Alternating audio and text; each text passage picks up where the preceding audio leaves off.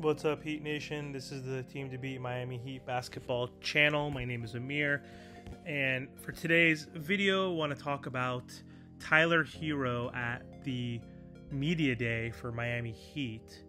And so Tyler Herro, during an interview, actually claps back at the Portland Trailblazers for not wanting him in a trade. And so we all know that all summer long, Portland Trailblazers had no interest in acquiring Tyler Herro from the Miami Heat as part of a potential Damian Lillard trade. Herro, whose place with the Miami Heat seems safe now, especially now that Lillard was traded to the Milwaukee Bucks, seemingly heard the reports regarding Portland's stance on him. So he obviously was annoyed, as any human being would be, being in trade rumors for like 4 consecutive seasons, but also not being wanted as a centerpiece.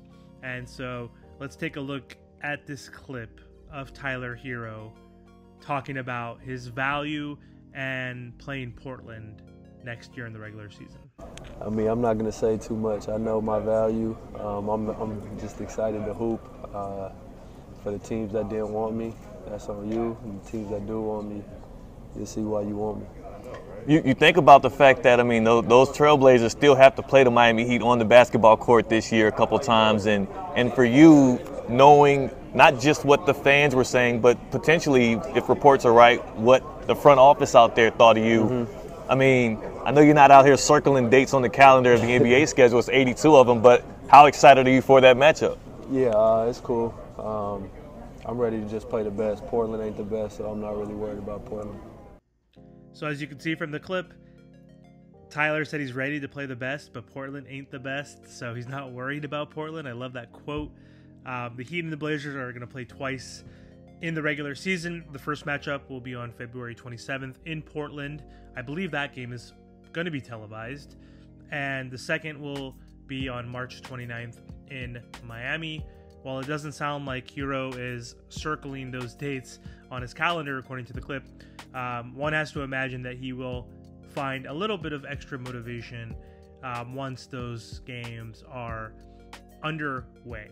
So I'm not upset that we still have Tyler Herro on our starting lineup. The former 6th man of the year became a full-time starter last season, and he was solid in his new role. He averaged 20 points per game, 5.4 rebounds, and 4.2 assists in the regular season.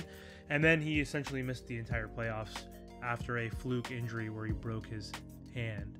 So I'm excited to see Tyler. He said he's been putting in a lot of work and a lot of development this summer. So I'm hoping we could see some growth and hoping for a 5th-year leap for the Heat's starting potential point guard.